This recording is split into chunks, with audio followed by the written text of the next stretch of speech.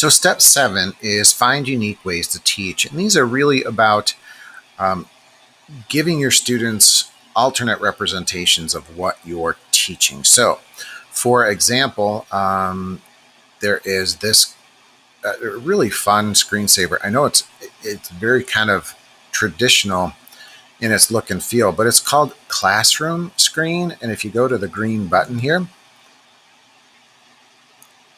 again, in most cases, it's ideal. You could use it for remote or in-person learning, but it gives you a background, and you may think, okay, what's the big deal? Well, first of all, you could change your different backgrounds, but it gives you a variety of teaching tools that you can use with your students, again, either remotely or live time.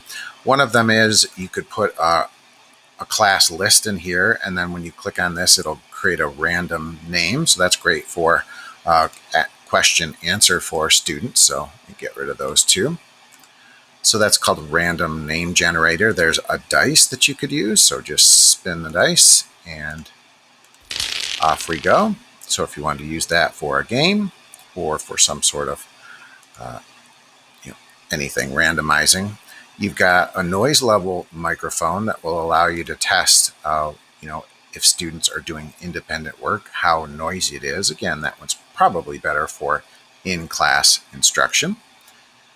You got a QR code generator. So if you put a website within this, so usatoday.com, that will automatically generate a QR code so that students could hold up their iPads or devices to the QR code generator and get right to the website you wanted to share. You've got this little pencil here that will allow you to do some free-form drawing, make a little sketch pad there. You've got a text box. Will let you do things like if you wanted to, say, put your agenda or your objectives for the day, you could do that. Nice and easy to use WYSIWYG editor. What you see is what you get. Here you've got just some visual cues. So if you wanted to put these up just to give your students a visual cue as to the mode in your classroom for learning and in-classroom instruction. You've got a stoplight. So green means go, everybody. And when you see it turn red, we're going to stop our activity. So again, fun, easy to do. You've got a timer, which you can set. So quick and easy timer. A stopwatch, I think you know. A clock, you also know. And a calendar. So all just nice tools to use. Kind of every teacher's friend in one really nice, easy spot. So that is called Classroom Screen. Again, is it the earth-shattering end of the world tool? No, but it's a great way to use in your classroom, or again, you could use it remotely as well. Screencastify is a great tool for screen recording. This is what I use for these lessons. So Screencastify is freemium for the most part.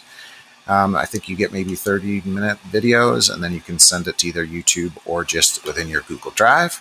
Nearpod is a great tool for teaching, again, remotely or in class. You can use that to create an interactive lesson. Sketchnoting, this is a list of resources from Kathy Schrock. If you're not familiar with Kathy Schrock, you should be. And I hope you'll dig into deeper stuff. But sketchnoting is basically taking a very old concept of using images with text to create powerful learning adventures and note-taking. So that's what this one is all about. And Kathy Schrock has an amazing array of resources that I think you'll like and be able to dig into. So check that out.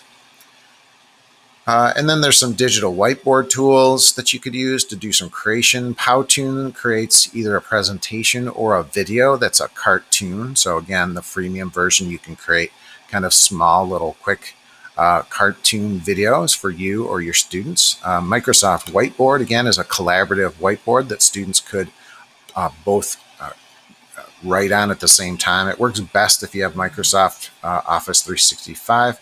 But I'm pretty sure you can share with anybody, even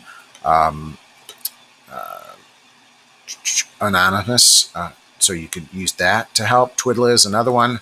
Twiddler will create a kind of bulletin board that you could use collaboratively for notes. Just click on the green Go button. And it'll open up kind of a blank slate, and you can have multiple people use this. And again, they can do it anonymously to protect students' names, so they can just, you give them this code over here, you share that with your classmates, and then they can do drawings within there. So feel free to do that. And I'll put one of these Twiddlers in our Google Classroom so you can kind of tinker with it if you'd like.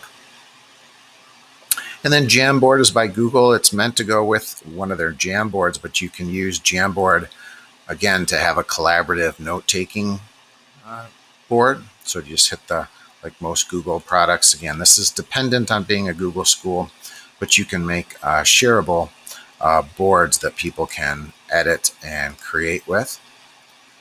So that's Jamboard. Again, that might be specific to your school. There's Solve Me Puzzles. This is from the ISTE Google for Education Playground. There's a lot of great resources you can use. And then again, this is has to do with the Microsoft Whiteboard, and then another whiteboard. And this is called ClassKick. If you wanted to have a class work on a PDF document, they could do it all at the same time. And you could see them working as they worked, and you could actually interact with them on their whatever they're working on. So it's kind of like digitizing your classroom, and you'd be able to look over their shoulder, so to speak. So those are just some, I think, unique teaching tools that you could use both in the classroom. It would probably actually be best if you're face-to-face with students, but you could also use these ones remotely. So just new twists on creating notes for students and letting them be a little more creative.